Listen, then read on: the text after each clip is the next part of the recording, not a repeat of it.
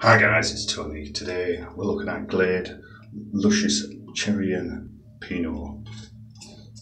I believe this is. And again, this is 300ml.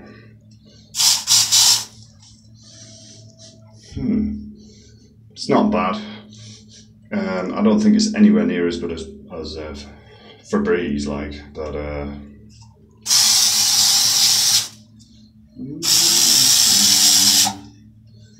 yeah, not bad, but I wouldn't really recommend it. It doesn't really smell of anything, to be honest. So anyway, I thought I'll show you that. So that's Glade, luscious cherry and peony. You get it, guys. Yeah, Febreze is much better than that. Febreze just lasts longer, it's the best. So all that just sprays, evaporates, and you have a tiny smell, and that's it, gone. So thanks anyway. Catch you later.